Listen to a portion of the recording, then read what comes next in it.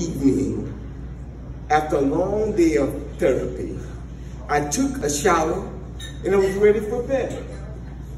Then I heard a knock at the door. It was my cousin, Fasario. I can vaguely remember what we talked about, but I do remember asking him to bring me my cell phone. He agreed, but I was a little apprehensive. You see, I had not seen a cell or used a cell for 2 months.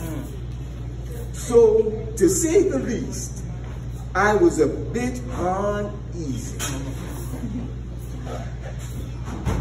So when I received the phone in my hand, I just began staring at it, just staring at it.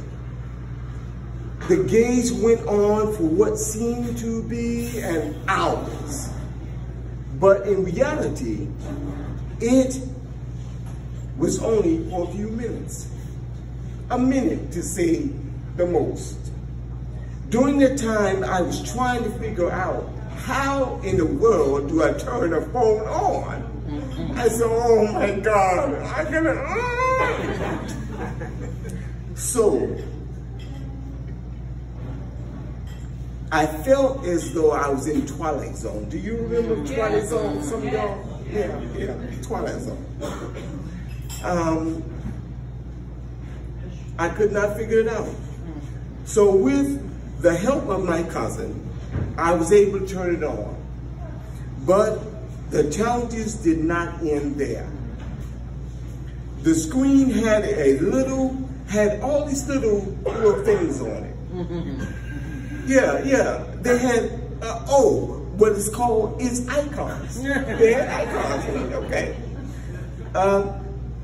There were so many that I didn't know which one to push first. I was quite overwhelmed. I remember at the time that I had used this iPhone effortlessly. I used it. I knew how to use it. But after the stroke, I became more and more apparent that my knowledge of the iPhone was gone. My cousin who came to visit me saw me in this agitated state.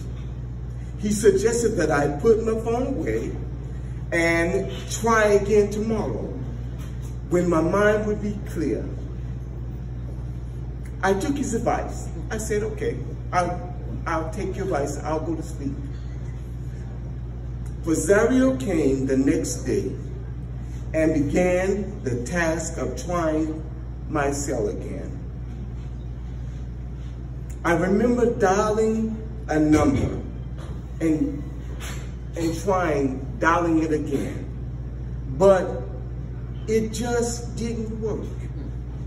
In my mind, I was dialing the right number, but then I soon realized that I was transposing the numbers, and there seemed to be, I was dialing the wrong number. This happened and happened again. Every time I dialed the wrong number, it made me more and more determined to try again. Well, this continued to happen even after I had gotten out of the hospital. Even things had started getting a little better. Then I began to dial the phone number correctly. Yeah, clap. Yeah. I felt like I had won $1 million. I felt like it. I relearned how to use the iPhone.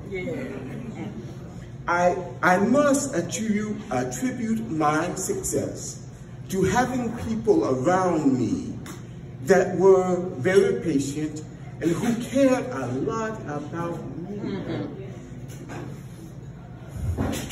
And for that, I owe them a world of gratitude. There, I would like to leave one point with you.